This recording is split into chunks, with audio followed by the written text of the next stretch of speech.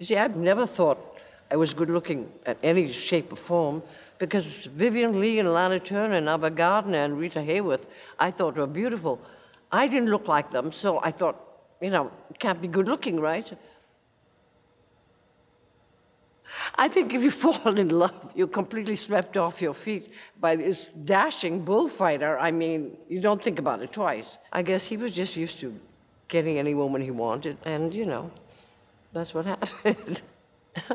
And when I went to Paris, the directors of Balenciaga asked me if I wanted to model. I'd never seen a fashion magazine before.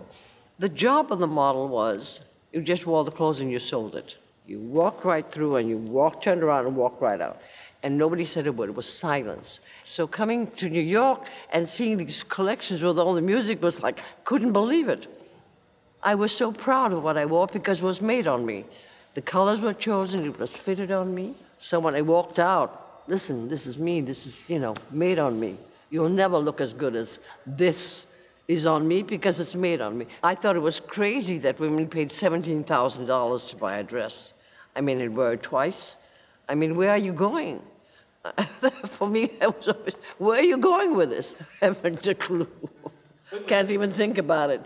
I'm not very much into clothes, actually, you know.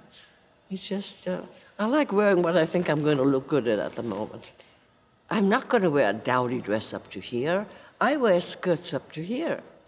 I got good legs, so I show them.